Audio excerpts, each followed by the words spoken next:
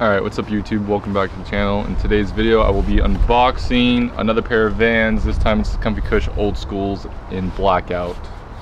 So it's been 8 months, a little bit more than 8 months since I bought the Ultra Ranges, and they have kind of hit the dust at work. So this is my purchase that's going to hopefully replace it. So this is Vans' Comfycush. This shoe is a rendition of the Old Skool with Comfycush technology. Comfycush technology, pretty much, to sum it up, it's really light. It has this insole inside that is supposed to be comfier than the usual Vans. So it's foam, and then on the bottom it has the classic waffle sole. This, compared to the Ultra Range where it had the foam sole, is much of an improvement. At work I wouldn't really have much grip, so I'm hoping that this bottom will replace that foam. This shoe, compared to normal Old Skool, Miguel, why don't you get an Old Skool Pro? In my opinion, Old Skool Pros are good for durability because they're skate shoes, but they don't have comfort like this would. So that is why I settled for this. This is size 10.5. It is true to size, 10.5 and everything, but Ultra Ranges for Vans. So yeah, black on black, fits in with the work uniform, pretty sick. It's really light, maybe just as light as a Ultra Range. The lightness really does help out when you're having 8-hour days and you don't want to be dragging your feet all day long. In the box included was 2 shoes, duh. No added pair of shoelaces like pros do, but I thought this was interesting.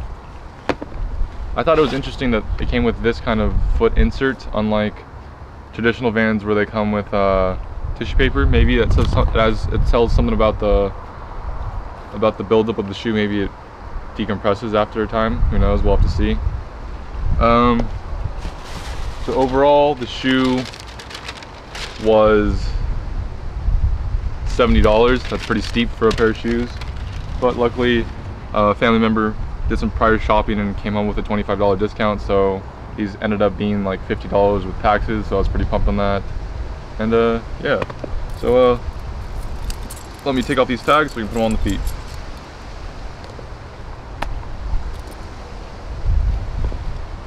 If you're a longtime Vans supporter, you know that these stickers are kind of cheap and they need some improvements. So Vans, if you're watching, improve your stickers. Come on, man.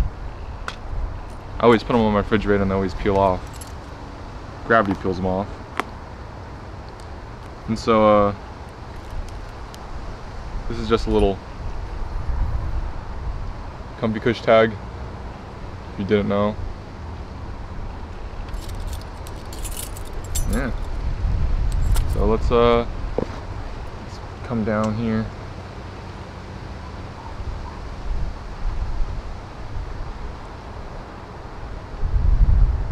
So these are my slip-on Pros Anti-Hero collab.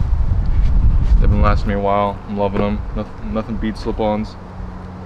Also, I went with the Old Skool because I've gone through, what did I go through?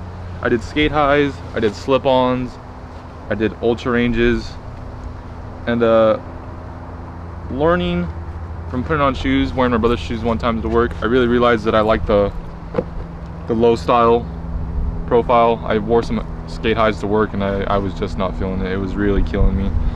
It's just a distraction around your ankles when you're used to them being free. So these fit pretty snug. Let me zoom out a little bit. Pretty darn clean, if you ask me. Oh, get the weed out of there. I was debating made for makers, but I decided with Comfycush. Maybe I'll get a little bit more comfortable. You can't really go wrong with a classic blackout Old Skool. Classic, timeless. And yeah, they fit true to size. Hopefully my feet don't die when I go to work. So there it is, man. There it is.